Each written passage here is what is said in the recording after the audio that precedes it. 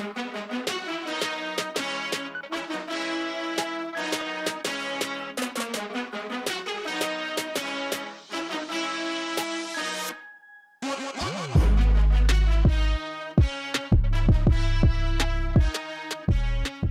name is Aaron. I'm one of the pastors here. Why don't you stand with me for the reading of God's Word? Haven't been up here in a couple weeks, so if I'm talking fast, I'm sorry. I just get really excited. This is Zechariah chapter 3, verse 1, and it says, "Then he showed me Joshua the high priest standing before the angel of the Lord, and Satan standing at his right hand to accuse him." Let's pray. Father, today I ask that you would teach us what it means to be a people who trust in your provision that you have given to us as your people. That whatever accusations come against us, that we would see who you are and what you have done, and we would trust in that. And in so doing, our entire lives would be changed as we glorify you with them. Amen. Have a seat. All right, so we are doing this series this summer calling it The Minors. The Minors are the last 12 books of the Old Testament. We did a little baseball logo, and granted, they didn't have baseball at the time. They probably had stickball because every kid wants to hit something with a stick at some point, so they probably had that. But anyway, these minor prophets come through when they prophesy for a period of about 500 years. Actually, all those prophets you read in the Old Testament prophesy in the last 500 years of the Old Testament. Now, Israel has a history that spans thousands of years with a guy named Abraham. Abraham has a son named Isaac. Isaac has two sons named Jacob and Esau. Jacob's name gets changed to Israel. Israel has 12 sons, which essentially become those 12 tribes of Israel. They end up in slavery in Egypt at one point, where they're there for over 400 years till they cry out and God liberates them and leads them out, and they eventually come to their own country, which they name Israel, because they're very creative like that. And so they have this country, and for a very long time, God is the king of this country, but they get dissatisfied with that. And then they say, well, we want a human king instead. And so they get a succession of 3 human kings in their one united kingdom.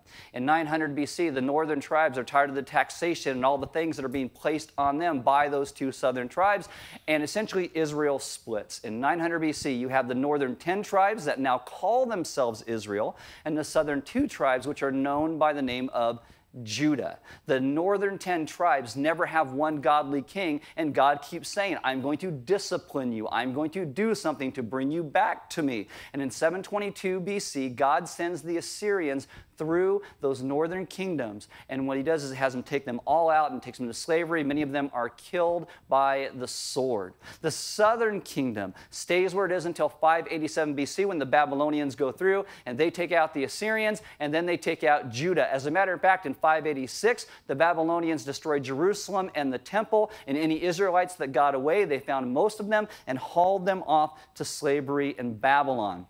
Now, the prophets of God, they have foretold these events. You read of all these Old Testament prophets, they talk about what is going to happen. And they also talk about that Judah would one day come back and rebuild the temple. In 539 BC, the Persians overthrow everyone, and the ruler of Persia at the time is a guy named Cyrus. And Cyrus then allows the Jews to return to Jerusalem to rebuild their temple. It is during that time when they're rebuilding their temple that the last 3 prophets of the Old Testament will speak, and they will prophesy. We've looked at 2 of the 3 so far. We've got a guy named Haggai, and Haggai comes in, and he encourages the people to rebuild the temple. And he says this over and over: consider your ways, consider your ways, consider your ways. What are you doing? How are you living? Consider your ways before Lord God Almighty. Last week we talked about Malachi, the last prophet to prophesy in the Old Testament. And at his point, the temple was rebuilt, but the people were neglecting their sacrifices and lowering their commitment to God.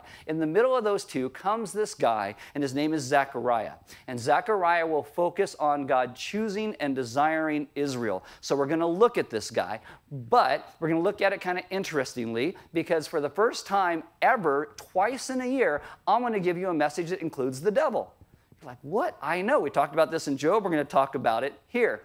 The Jews return to Jerusalem from captivity. There's a lot of hope, but they get very discouraged. In 537, they come in, and they make an altar to the Lord. In 536, they start clearing the rubble from the Temple Mount. They lay new foundations for the temple, and then everything just stops because it got really hard.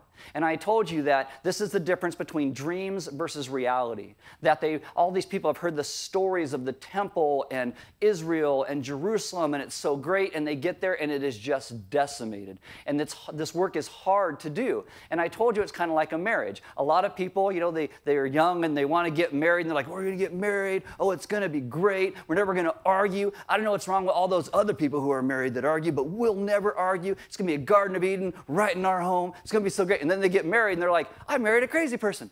And then they realize that you're the crazy person too, that they married. It's like, what do I do? Because there's a dream versus the reality. And the reality is much harder. And so they stop working on the temple for 16 years. That's why Haggai comes along and says, hey, consider your ways, rebuild the temple. Now, during that time when they kind of cease to rebuild the temple, Cyrus in Persia is murdered. And a guy named Darius becomes his successor. And from 521 to 515 BC, he's just trying to keep his empire together as province after province starts kind of rebelling a little bit. There's eruptions all over the place. And this kind of leads into some of the things that the prophets speak about, all the shaking of the nations. And Zechariah and Haggai both will speak about how it is God who shakes the nations, that God is doing something in the world. If you have a Bible, open to Zechariah chapter 1. It's on page 513 if you have an Element Bible. If not, you can use the YouVersion or you can flip through it till you find it. And I'm going to give you some background here of what Zechariah is, kind of going on around him, what he's speaking about. And then I want to really hone in on one thing which really speaks about the gospel and who we are. And I really hope today that you don't think I'm trying to pigeonhole this into the scriptures, because that's what I'm not trying to do. I don't ever want anyone to think I'm trying to make the scriptures say what I want them to say. What I do, though, is I really think there's a great example of what the gospel is in Zechariah. And I'm trying not to deflect, but just give me some grace and go with me. Give us some background, then we'll go in. Zechariah's book is almost split into two unique parts. First part is chapters 1 through 8, and the next part is chapters 9 through 14. There is so much difference between the two that some people think that two different people wrote those two different parts of the book. Now, I don't think so. I think that there is just a bit of time that has elapsed between the first part and the second part of the book. The text will even tell you that. Now, the first section of Zechariah, it consists of 7 visions. All those visions come to Zechariah in one night, so that, you know, you're a little sleepy and like, oh, another one, and you keep right. So maybe that's why it's written a little bit differently. But anyway, Zechariah chapter 1, verse 3 says, "Return to me, says the Lord of hosts, and I will return to you, says the Lord of hosts." That's how it starts. And then, first vision, chapter 1, verses 7 to 17, is that the kingdom of God is still working in the midst of the kingdoms of the world. That's the first vision. So Jerusalem here is destroyed. It's defeated. They're still under the Persians at this point. And so there's a lot of indifference about who God is and what he's doing in the world. Sin is running rapid, but God seems absent. And God says, I am not absent, I am still working. And this is important for us today and in every single age, because next to sin, the most profound source of tension in a Christian life is when it seems like God doesn't care, or God is defeated, or God is absent. And God here says to his people, you are heirs of my divine promise. Do not ever think that I am impotent. Do not ever think that I am not in control. I am still working even when you don't see it. The second vision is chapter 1, verses 18 to 21, and it talks about how God will bring judgment to the world, but it's in his time and his way, and not in our timing and our way. And there's stuff about 4 horns here which represent judgment. The third vision is chapter 2, and it's divine promise concerning the future of Jerusalem.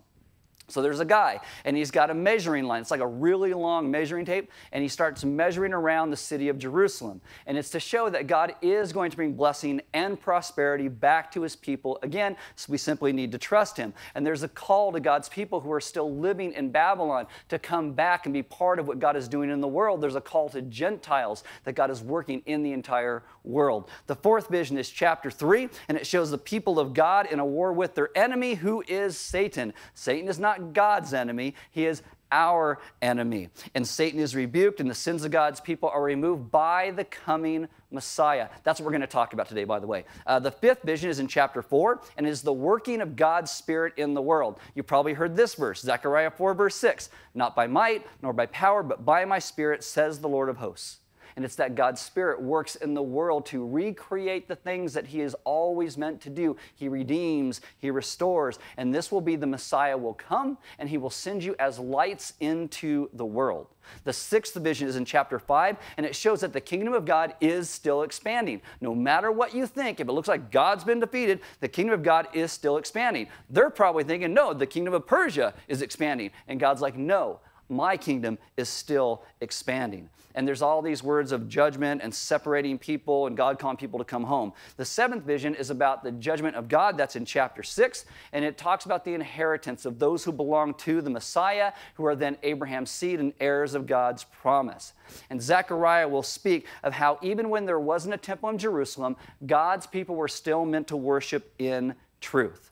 Then you'll jump to chapters 9 through 14, and it's all about the Messiah, the burden ultimately placed upon the Messiah for the coming salvation that God is doing in the world. There will even be verses in there that speak about the divinity of this coming Messiah, that God will connect himself to this Messiah. In Zechariah 12, verse 10, it says, "And I will pour out on the house of David and the inhabitants of Jerusalem a spirit of grace and pleas for mercy, so that when they look on me, on whom they have pierced, they shall mourn for him." So God is saying, I'm going to come. I'm going to be crucified. This is 5 centuries before Jesus even shows up. He even talks about this in chapter 13 as well.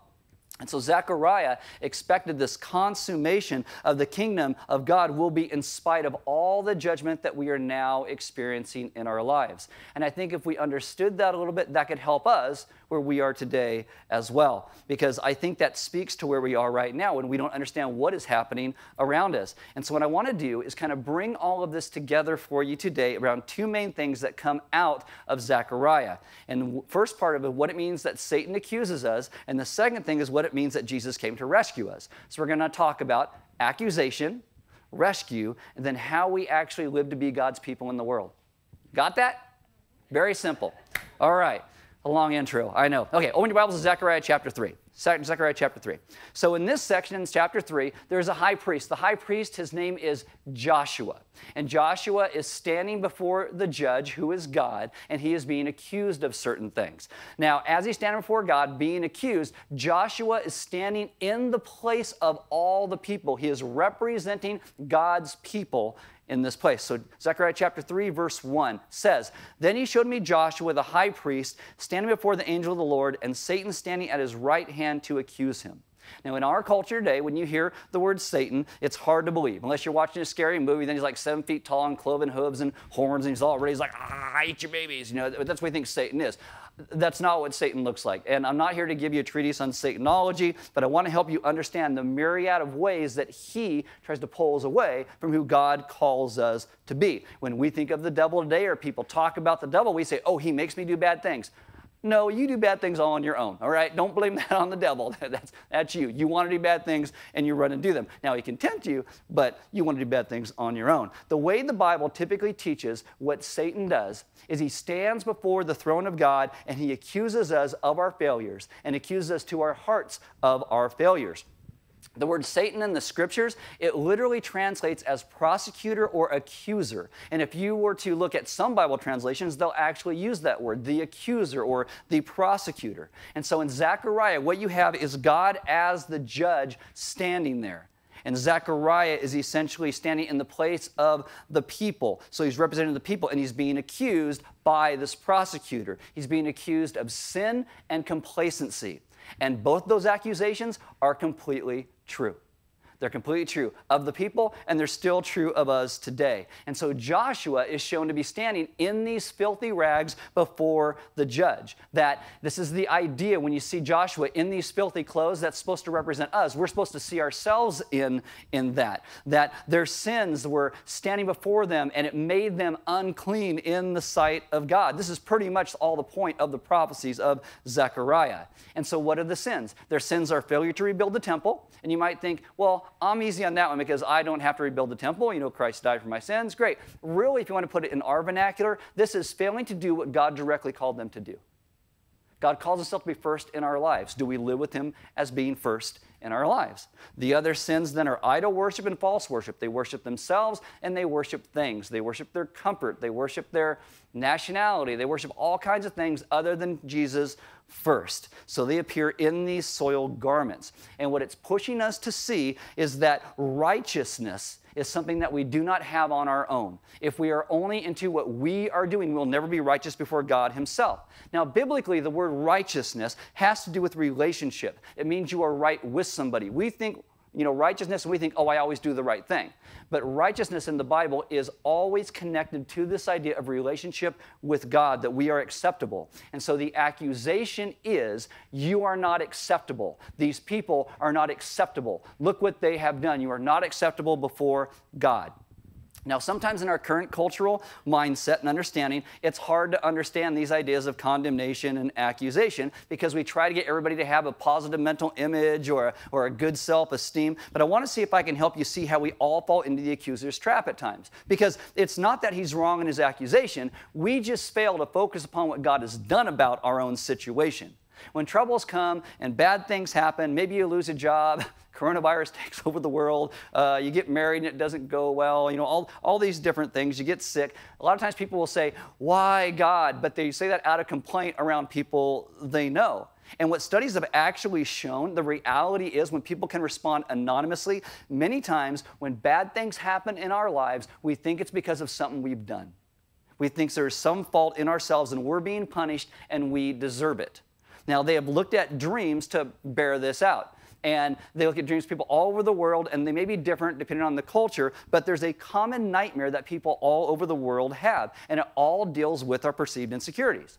You ever have a dream where you end up in a compromising position, where maybe you were going to the bathroom and there's no walls, or you're undressed in public, or you make a mistake at a party and everybody laughs at you, or you did something dumb at work and you lose your job, or all of your investments go away because you invested in the wrong things, or you didn't really graduate from school, or you're trying to get away from the zombies and you can't get away because they're chasing you down, and oh, I can't get away with it.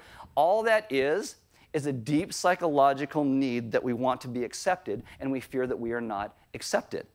It shows a deep insecurity about whether we are acceptable. I hope you don't have nightmares tonight anyway. I'm just throwing it out there. But there's nothing worse than to think that you are underdressed or under something for something and everyone's looking at you disapprovingly, like everyone's judging you. It's the, oh, I've been found out imposter syndrome. That underneath, we are not really as put together as we want everyone else to think that we are. That we're not as attractive or put together or as funny or smart as we want everyone else to think that we are.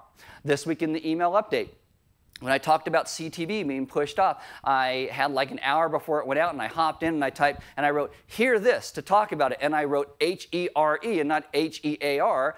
And I made a horrible typo, and Sarah circles it and sends it to me, and she goes, hey, did you mean to say this? My first response is, yeah. I'm like, hear this.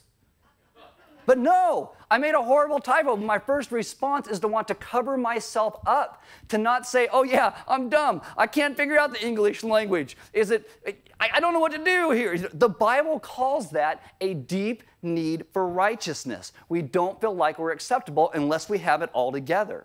And this happens to people who say they believe in Jesus and people who don't believe in Jesus. Believing in Jesus doesn't make this go away. I mean, sometimes if you want to tell someone about Jesus and you've been a Christian for a bit, you'll run into someone from your past and you'll tell them you're a Christian. They'll be like, what right do you to have represent this Jesus guy? You're like, exactly. When I first became a Christian, I was working at this gas station and this guy comes in who I knew from high school, and he was like, hey, where are the parties this week? Or where can I buy some substances I can't get at the normal store? And I'm like, I'm a Christian now. And he's like, ha, ha, ha, ha. And I'm like, no, I'm serious. He's all right. He wouldn't believe me at all. Like, I know people from high school who still can't believe that I do what I do. I have an ex-girlfriend's dad who most likely thinks of me being a pastor is a big joke. And unless I'm a pastor for the devil, but sometimes when you get confronted with your life in a previous form, there's an accusation, and it wants to incapacitate you from living as God calls us to live in our lives. And we start to think, yeah, I have no right to say I'm a Christian or take his name upon my lips. I'm a poor excuse. How about this? Here's a good example because I see it a lot of time in churches because I'm part of a church. I know husbands who desperately want to start praying with their wives or their families. But because of what they have done, of how they've reacted, how they've done really things poorly, they feel like a hypocrite if they start, so they never even start. I know some people who are single and have friends and they want to be able to pray with their friends when their friends are in trouble, but they've never done it before and they feel so inadequate because of some of the things they do with their friends when they're out together. There's this voice inside that says, you're not good enough. They will never accept it if you want to change. You're not worthy enough to pray for them. You don't have the right. You have failed way too many times. That's the accusation. That's the prosecution. Maybe you pray and your prayer doesn't get answered and your first thought is, well, I don't deserve my prayers to ever get answered. When we see our weakness, when we fail, the accuser comes in and says, you call yourself a follower of Christ? Look what you've done. Look what your life was like just last night. Look at your life. Maybe you are married and your spouse has asked you to do something like 100 times. You've never done it. Or they asked you not to do something 100 times and you still do it. And they just kind of, well, I'm just going to give up. And they give up and then you give up and you think, yeah, exactly. I should just give up on everything. What's the point of ever changing? It just comes right back up over and over and over. You've already disappointed Him. You've already disappointed God. You keep doing the same old things. Why try to be different at all? If you were a real Christian, you wouldn't continue to do that. And when the Bible speaks of that, that's the accusation of the prosecutor. That's what it's talking about. In your deepest, darkest place, when no one's looking and you're really honest, that's what it is. You got God as the judge. You got us in filthy garments. You got the prosecutor prosecuting day and night before the throne. And it's not just the Old Testament that talks about this. Revelation chapter 12, verse 10, and I heard a loud voice in heaven saying, now the salvation and the power and the kingdom of our God and the authority of His Christ have come, for the accuser of our brothers has been thrown down, who accuses them day and night before our God. See, the reason I think we're so deeply insecure many times is that, metaphorically, there is this courtroom and there's an accuser and a bar of justice and we're being accused there. It's like because of how we're made, our conscience is naturally picking up this prosecution. And I know if you hang out with certain friends who are like, oh, that's dumb, the devil, you've gone right up to the first grade, you don't have to believe in the devil anymore. But when we're honest, this rings true.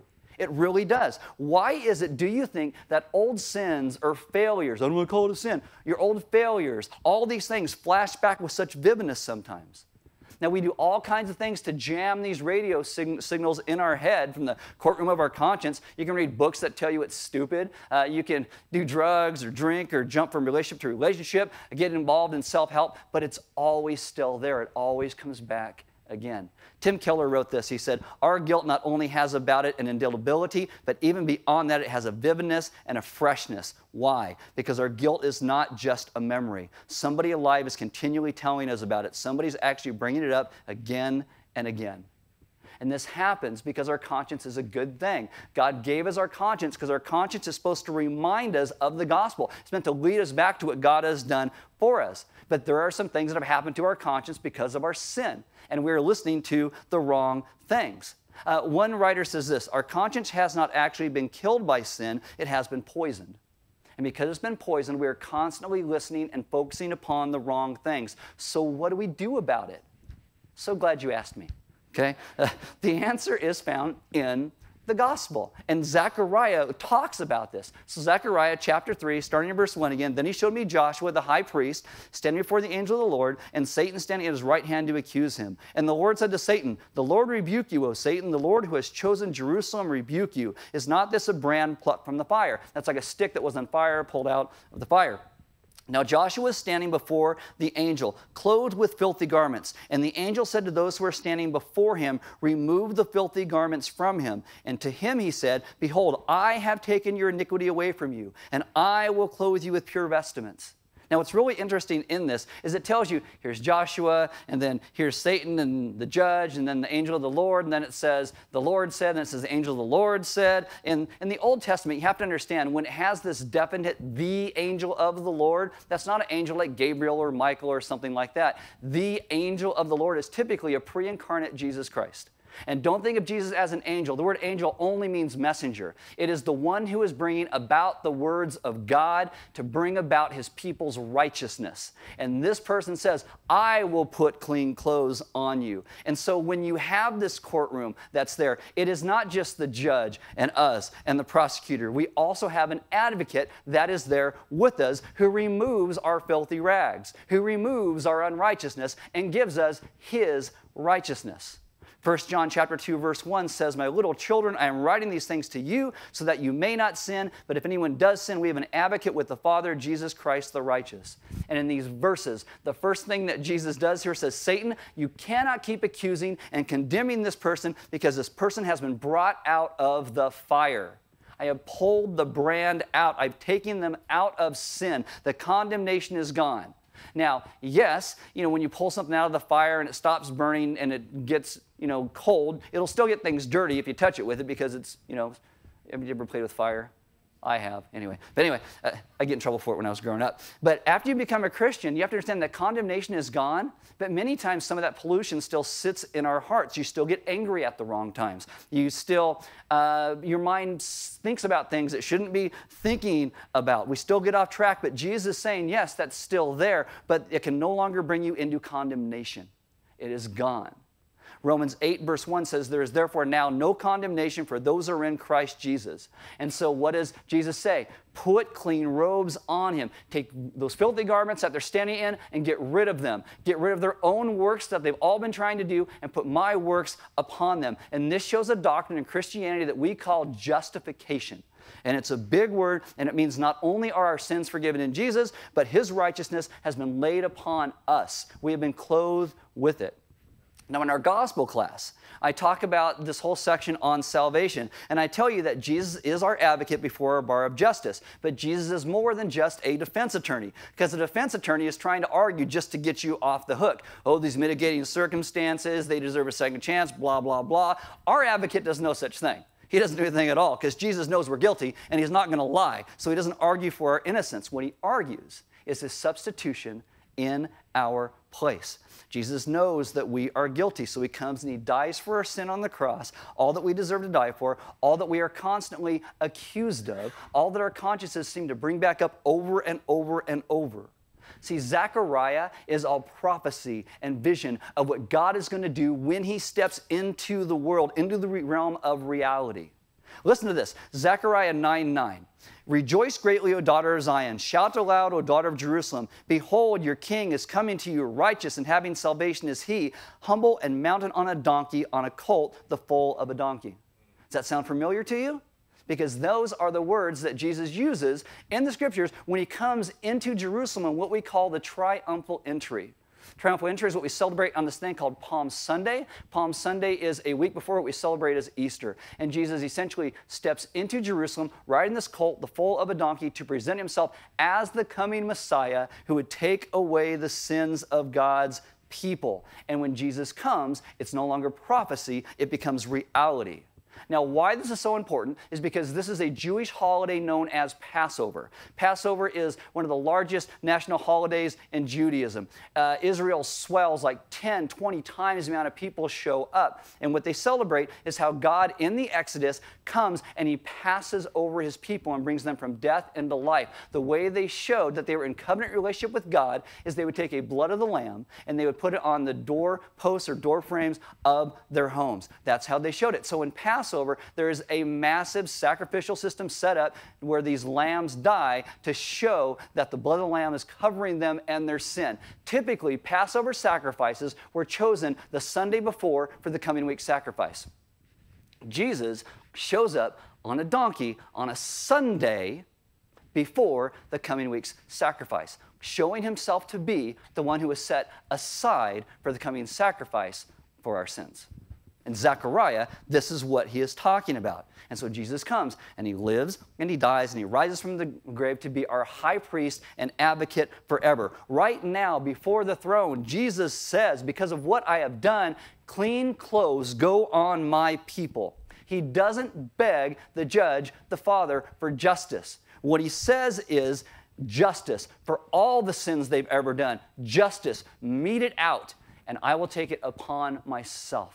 and everything gets laid upon him. And that is how the accuser gets dealt with. Our foundation, our salvation is by sovereign grace, not our own efforts. The angel says this, chapter 3, verse 2, "The Lord who has chosen Jerusalem rebuke you." Now in Deuteronomy 7, it's interesting because God looks at Israel as a people and he makes this amazing statement. He says, "I didn't choose you because you were the greatest. I didn't choose you because you were the largest country. I didn't choose you because you were the best. I didn't choose you because you knew how to drive in the middle of a roundabout. I didn't choose you because you were wonderful." He says, "I chose you because I loved you." That's what he says. And we are now told that God rescues us because God has chosen to love us. Thomas Brooks was a Puritan preacher. He died in like 1680. And I want to read you something he wrote. I can take it in the vein that he wrote it. So often today, people want to be offended about everything. You could take this chauvinistically. It's not meant that way, but listen to this. He says, "In law, we know that all the debts of the wife are charged upon the husband. Saith the wife to one another, if I owe you anything, go to my husband." So at this time, there's a debt the wife had. You would go to the husband for that debt. He says, "So may a believer say to the law and to the justice of God, both good things, if I owe you anything, go to my Christ who hath undertaken for me. I must not sit down discouraged under the apprehension of those debts that Christ to the utmost farthing hath fully satisfied." Why does Christ fully satisfy it for us? Because he loves us. He chose to love us. And Brooks will even say that we need to repent of being discouraged by our sins. We need to repent for thinking that our sins are too great for his mercy. And so we must not sit under that, "Oh, woe is me, everything's horrible." We sit in joy because of what God has done. And when the accuser comes at us, when we accuse ourselves, the only way beyond that to truly live in life-changing grace is remembering what Jesus did for us.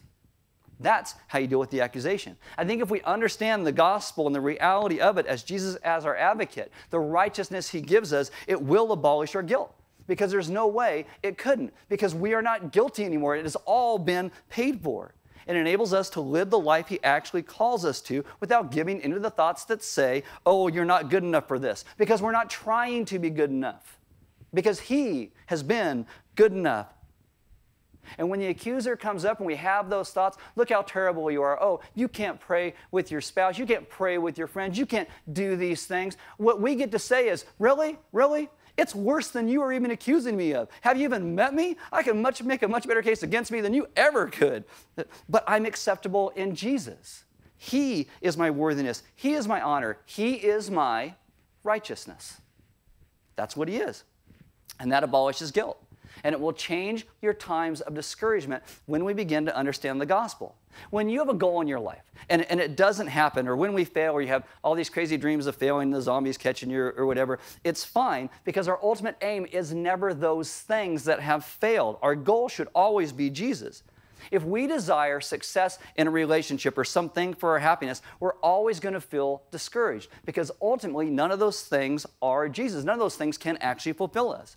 If you have a goal in your life that has not been reached and you feel really depressed about it and it gets you down, that means what's happening is you relied on something for your righteousness other than Jesus. And when we get discouraged, there's only a few things that we can say. First off, we can say, "Well, I'll just get a new job, a new spouse, a new car, a new whatever." And you just start the cycle all over again, and that's terrible. You can go the other direction and just get cynical and say, "Well, I'm just not going to care about anything anymore. I'm not going to put my hopes in anything." And that's terrible too.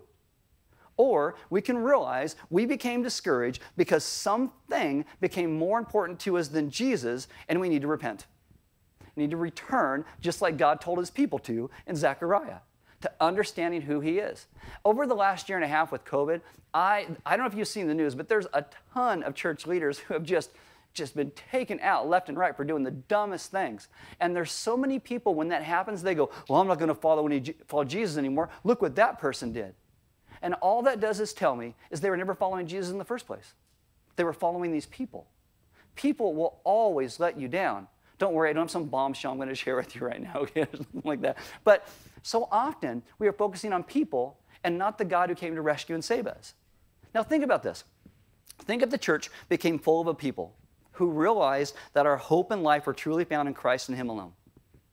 Think about this. If the church was full of people who learned how to deal with all the accusations of guilt and by abolishing our guilt in the grace of Jesus. Imagine if we live that way.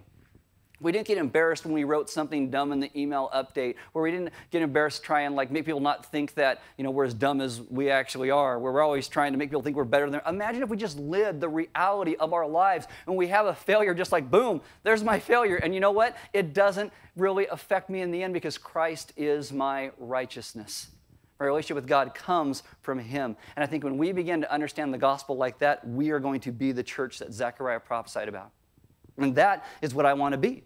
This is one of the reasons that Element, we have this vision of us being a community that is centered around the gospel of Jesus Christ. That we are a community that sees who God is and what He has done in our lives, and that then goes into and changes our relationships with one another. That we are those who can focus on that and not upon ourselves. Not how well we do whatever we do, not how well other people do whatever they do, but how God Himself has come to give us His righteousness. That we are not a people who are trying to figure it all out ourselves. We are a people whose righteousness is found solely in Him. I'm going to invite the band to come back up. And as they do, I'm going to invite you to take communion. And communion is a place to remember what Christ has done to rescue and save us. It's why you take a cracker and you break it, because Christ's body was broken for us. You take the grape juice and you drink that, and it's a reminder of His blood that was shed, because we are a people who could not save ourselves. We had no righteousness of our own. We are in filthy rags, and yet the body and the blood of Christ takes our sins away, and God reclothes us in His righteousness. We get to be justified before who He is because of what He has done, not because of what we do. This is why if there's any accusations that come against us, oh, you're not good enough, you're not this enough, you're not that enough. You're right, I'm not, but He is. And we always point there, because that is where our identity and life come from. And if you need prayer today, maybe you're in a place where you feel like your life is just spiraling down and you don't know which way is up. We would love to be able to pray with you about understanding what the gospel truly brings and how Jesus changes lives, especially yours and mine, ours. We are people who give because God gave so much to us, and so it's part of our worship every week. There are offering boxes next to all the doors. We don't pass a plate. It's always meant to be a response to what God is doing in our hearts and lives. Also, when we're done, I'd invite you to grab one of the sermon notes or get the things online and maybe talk to some people that week about just those couple questions that are in there, about the accusations of the devil and what that looks like and how you've thought about him and what he does versus what he actually does. And then coming to the place where we fully rest and trust in what Christ has done for us, because that's how we live as the people of God, trusting Him in all things because of what He has done. Our righteousness is found in Christ alone. Let's pray. Father, this morning I ask that you would take us and teach us what it means to be a people who find our righteousness in you. Our relationship with God is found through and in you. That we become acceptable, not because we are striving to always learn to do the right things, but that we have placed our faith in you and you alone.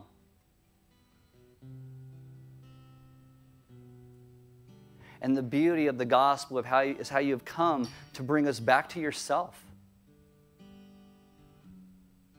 And that we would begin to be a people who understand that much more deeply than we ever have. So our entire lives would be changed, that our focus would be upon you in our interactions with one another, and even the interactions within our own heart.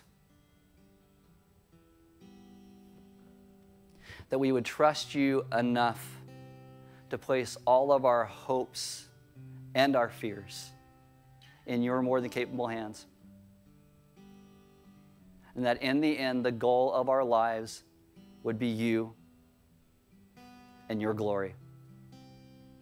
Take us and move us to be a people who understand the gospel so deeply that we glorify you with every moment of our lives, because you are the one who has given righteousness to us. Teach us to live in that righteousness. We ask this in your Son's good name. Amen.